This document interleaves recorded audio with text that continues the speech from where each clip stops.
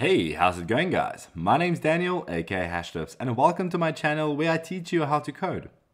In today's video, we are going to actually be taking a step back, looking at what we've done this week, as well as look at some of your artworks that you've sent me on OpenSea.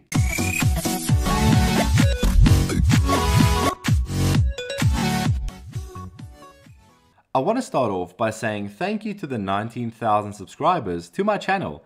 You guys have been amazing in my YouTube journey, and I want to give back and start a tradition by giving away $100 to people in the comment section. All you need to do is be subscribed to my channel and leave a comment on what you've learned or what you would like to see in the future. I love reading your comments, so please go ahead and do that and leave a like on this video. Thanks for the support as always. Let's get started with this video. In this past week, I've made some videos around creating smart contracts and dApps, and you guys seem to have loved it. The reason for that is because you not only get to learn about blockchain and how to do different things other than NFTs, but you also get to learn how to code in React and do a bit of styling.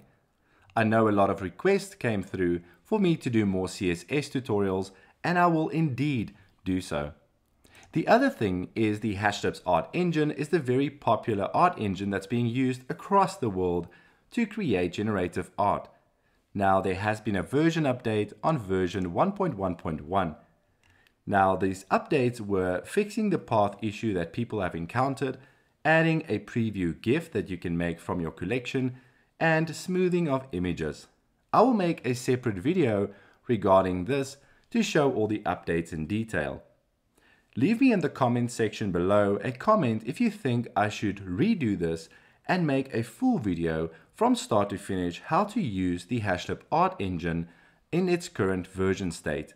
I would love to do that for everyone. As for the future videos coming up, I will be delving into more blockchain-oriented Solidity programs that you can use in everyday kind of situations. So we're going to learn more about Solidity and programming smart contracts. That's going to be super cool. We'll also focus more on the HashLips art engine in generating code as well as CSS tutorials, so stick around for those videos. Then lastly, also coming up is some secretive, very cool project that's going to drop by the end of November. I'll give you a slight glimpse. The amazing project that I'm talking about is the Sketchy Ape Book Club NFT drop happening end of November. Now if you have missed out on any of the big ape drops out there on the Ethereum blockchain, and you love art and you want to check something out that's worthwhile, go and check them out on Discord and Twitter. They literally just started, and it's a good time to get in and watch the news as it progresses. I'm sure you're going to hear a lot more about this on my channel as well. Each one of these apes have been hand-drawn and scanned in and then ran through the HashLips art engine to produce unique, amazing artworks. The fact that each one of these ape layers is hand-drawn and scanned in makes it quite unique, and I just simply love this banner image. Now let's take a look at your NFTs that the community has sent me. I'm going to show off 3 of my favorite ones, but I do want to say thank you to everyone who has sent me their NFT collections. I know it takes a lot of work and that you are proud of what you have created. For some reason, some of your NFTs ends up in my hidden section, which is also fine because I do go through them and go and pick some there as well, so don't worry about that. Then, if you want your NFT to be showcased and possibly picked, go ahead and send your NFT to my address in the description of this video. Let me get started with my favorite ones. My first pick for the week would be this Bad Girls Initiative. So this is a pretty cool NFT, and when I saw it immediately, it reminded me of a painting that you can actually hang on the wall. That's mainly because I think the artist did this digitally with these brushstrokes that you can see either in Photoshop or some other illustrative program. But anyway, that's not the whole point. The point is that these look pretty cool. When I go into the full collection, I can see that they also had this awesome reveal image with a person or a girl obviously wearing cat ears over there. As I was scrolling down, I realized that there was a lot of thought gone into this collection. I love this face mask. I only wish I had one of those. Maybe I'll get it. But this is pretty cool stuff. I like the fact that there's some digital stuff happening. It's kind of a mixture between the stylized feel, digital space. The backgrounds are kind of cool and looking luminescent. And then you get these cat ears with headphones, almost looking like gamer girls, you know, or something like that as well. But not only. And then you get the ones with the hats, much more chilled looking, summer vibes, and the tattoos on the faces. This one has like a branded tattoo, looking like a barcode. So there's some kind of deep symbolism happening with this collection as well. Now, these are definitely bad girls, so I think these are pretty cool. So thank you for the person who's actually sent me my Bad Girls Initiative NFT. Moving on to my next favorite for the week is the anthropophobia viruses. I don't know how to say that, but anyway, maybe you can let me know in the comments how you would say that.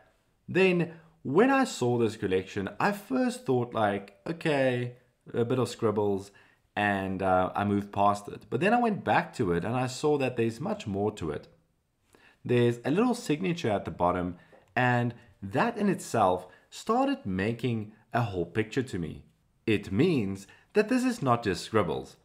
These scribbles have intent behind them, making it abstract art.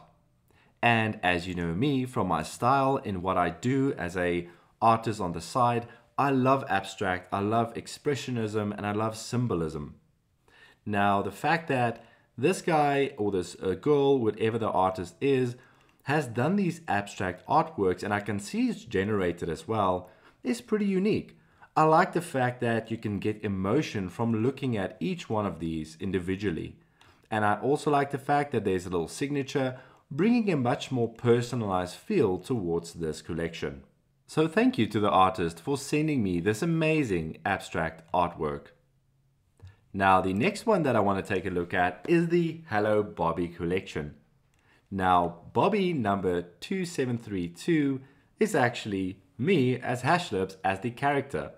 That is not the reason why I picked it, but that in itself just looks so amazing. I think you guys can agree that this artist really has a unique style. When you click on the Hello Bobby collection, you can see that there are hundreds of these characters, some resembling famous characters that I've seen, and it's just pretty cool. I absolutely love this style. It makes me think of something when I was a child. Maybe you guys can let me know in the comments as well what style you think this is. But that in itself, it just was an amazing collection to have a look at. And I just simply love the style, love the artworks, and thank you for the artist to make one dedicated to me. That is it for my favorite picks for the week. I hope you guys have enjoyed it. My last comment is around getting back to the community. Now, as you guys know, I do have a full-time job. I am a full-time developer, so my day job stays my day job, and YouTube and my side things I only have time for in the evenings and weekends. So I sometimes can't get back to everyone. I try my best. That being the case, I am looking at new ways of communicating with you guys. So keep on doing comments and leaving me messages on Twitter because I do go through it and read it. Other ways that you can communicate with the community is basically by going to the HashLips.online website and joining Discord or Telegram. As you can see, our Discord group is growing. It's over 7,000 members, and there's a lot of developers in there that will help you with if you have issues, or you might find me there as well from time to time. Now with all the admin out of the way, let me share something personal from my side to you guys. I think it's something nice that I'm going to also add to my weekly updates. So as you guys know, I am an artist by heart, a coder, and I love what I do in all aspects of my life. Way back in 2019, I actually got the opportunity to write a book called I, You, Me. So I've written a book before, and that's just something interesting about me, and that's just something I would like to share with everyone. Other than that, have an amazing week, guys, and I'll check you in the next video.